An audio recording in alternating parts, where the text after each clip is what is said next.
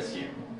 Sometimes when I'm in the shower, I just get to thinking. And today I've been thinking about a physics problem that's been giving me a lot of trouble. Come take a look. In this problem, we tried to see how far off course our spacecraft NEAR will be one day after it passes through the field of gravitational force of asteroid Mathilde.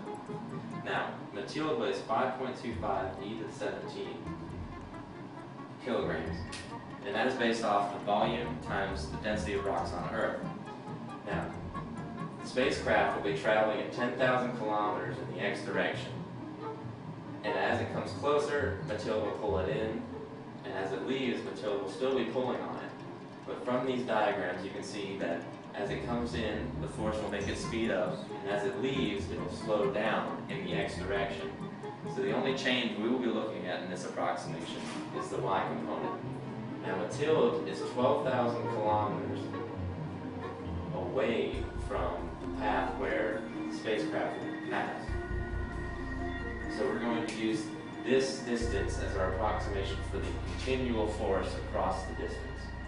For the approximation, we're going to use 250,000 meters in either direction, as beyond that the gravitational force will be insignificant and it will not have as much, it will have barely an effect on the spacecraft's y direction.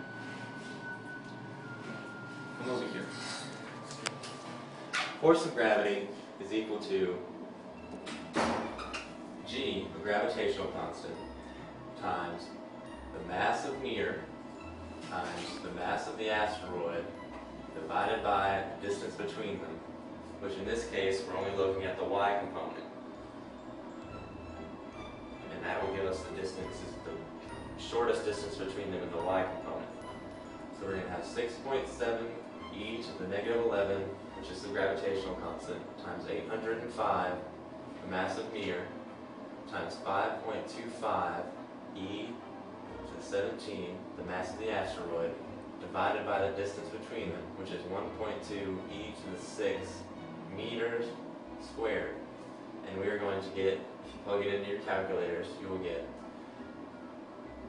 0.0197. Now this is only the magnitude of the force, and in this approximation it will be pulling the spacecraft downward. So you're going to need to make this negative. So when you look at the momentum principle, where P final is equal to P initial plus the force, net force, times the time duration, delta T. Now, since we're looking at 500,000 meters, and the spacecraft is traveling at 10,000 meters per second, it will only take it 50 seconds to get across. Now, using this force of 0.0197 newtons, there will barely be a change in the velocity, average velocity over the time in the y component.